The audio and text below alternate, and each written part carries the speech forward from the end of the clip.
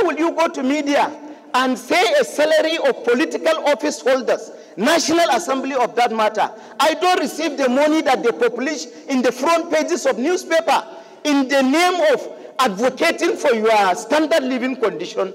Don't give wrong and lie information about institutions. It's done inside the public against. We are concerned about the trade union, but Mr. Speaker, we should be more concerned about the over 2 million Nigerian population who are suffering, 200 million who are suffering, who doesn't have food to eat, who cannot buy kerosene, who cannot pay school fees for their children, who doesn't have shelter to stay at home. We should remember, we must be proactive, hold that bill, adjust it, call for public hearing, stakeholders should consider that. If we have done our job, federal government will not be doing what they are doing now. The prices of commodities in market, the standard living condition of the people is sympathetic. So it is very terrible. And here we are, fighting for trade union living condition. I agree, they constitute 13% of the population of this country. But go to equity with clean hands. Do not, in doing that, suffocate sectors like hospitals, where if it is not run, Nigerians will lose their lives. The primary responsibility of government is protecting the life and properties of its people. If the action of trade union, which is legitimate, negate those essential services, I don't think they will be doing fair to the people of this country. Finally, sir. Can we say that as a government, we have succeeded in carrying out that primary purpose of government? Have we provided security for Nigerians? Have we taken care of the welfare of Nigerians? The answer to the two questions is no. We have severally talked about security, including today. In fact, it's as if one Nigerian life today equals to 1 minute silence. Now we're coming to the issue of welfare. And for several years, Nigerian workers have been complaining and crying concerning the issue of salary. Who earns 50,000 in this country and you think that a person can truly depend on a salary? Let's not deceive ourselves. It is not possible. How much is house rent? How much is your transport fare to your office and back home? And so we expect a Nigerian worker to earn as low as that and continue to serve this country. Let us stop playing the ostrich. Let's be realistic.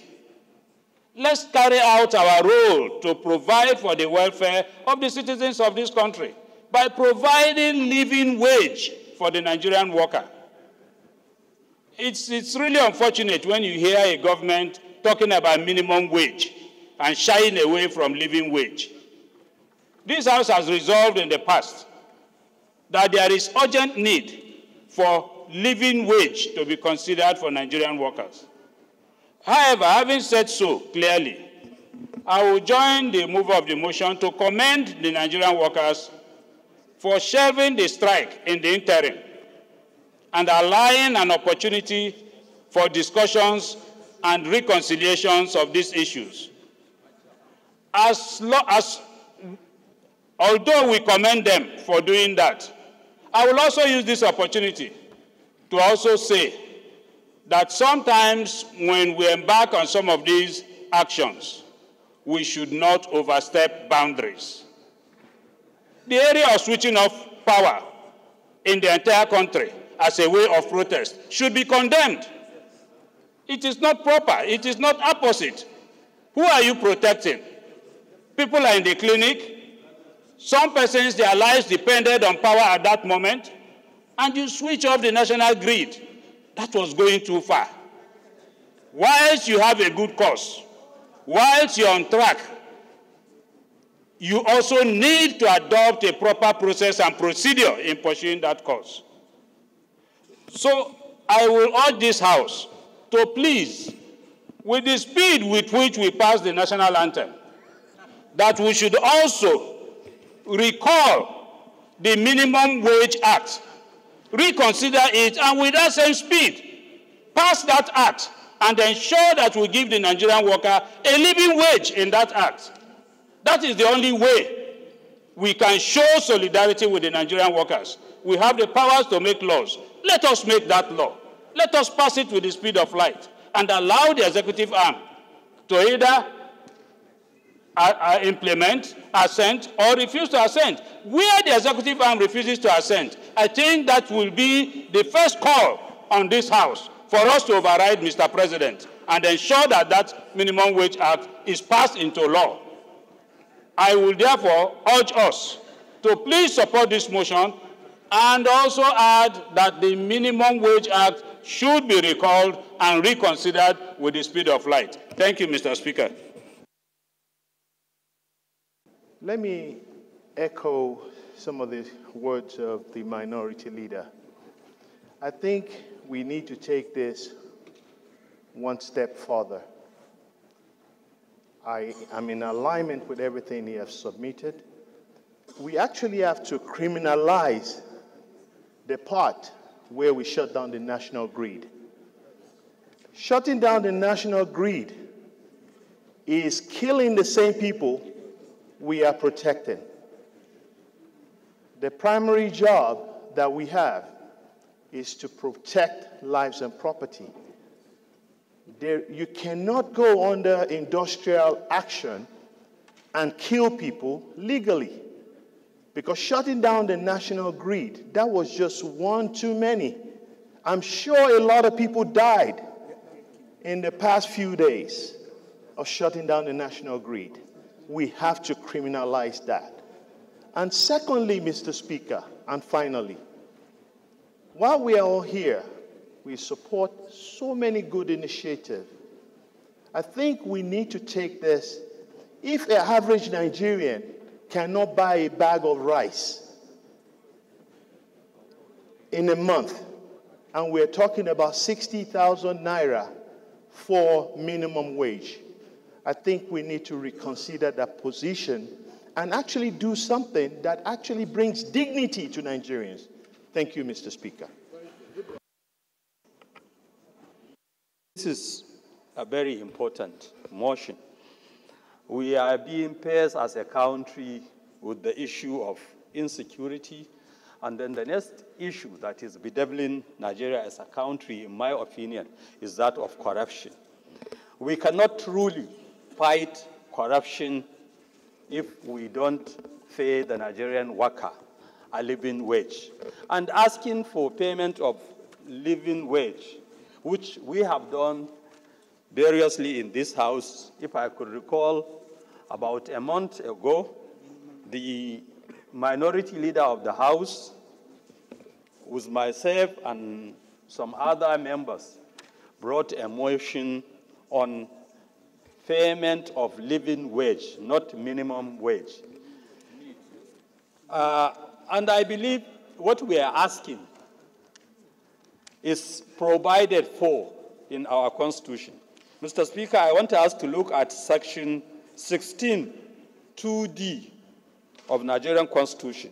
It says that suitable and adequate shelter, suitable and adequate food, reasonable and national minimum living wage shall be provided for the Nigerian worker.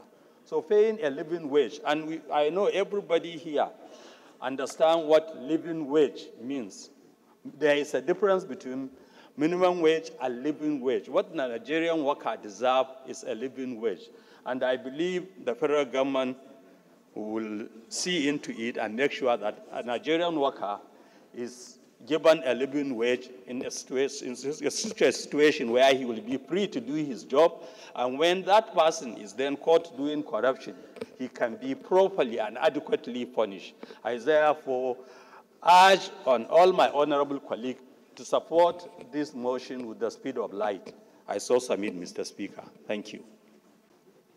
What happened on Monday was quite unfortunate, for the fact that Nigeria were aware that Labour have been raising this issue of national concern. But the government of the day pretended that what happened on Monday, that we are now portioning part of the blame to Labour over the shortening of power. After all, the Labourers can no longer enjoy even the power because it's now meant for the bourgeoisie. It's meant for some person alone in government. Because what are they earning? That they can also enjoy life. So, to me, even the light that was short, I was in support. The aviation industry that was short, I was in support. Because that is the situation. When a man can no longer feed his family, what do you expect from that person? All right, thank you. Let me guide you. Thank you very much. You see, Mr. Speaker, I want your protection, please, sir. Okay, round up, so that I can guide you. You know, the Parliament must speak in terms in line with the laws. Mr. Speaker, again, the inflation, why we consider to increase the minimum wage, I think I also want Labour to be sensitive to certain issues in the country.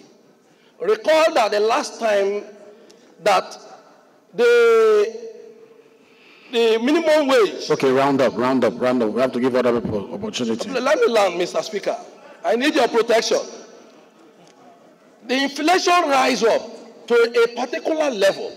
So why we want the minimum wage to be increased, we also expect that we should do it in line with the situation in our economy so that we don't overshoot the inflation. And the government should be very fast to resolve this issue because the 1 week is just tomorrow, so that we don't go into another, we don't postpone the doomsday. Thank you, and God bless all of us. Thank you. Let me guide members of the Parliament.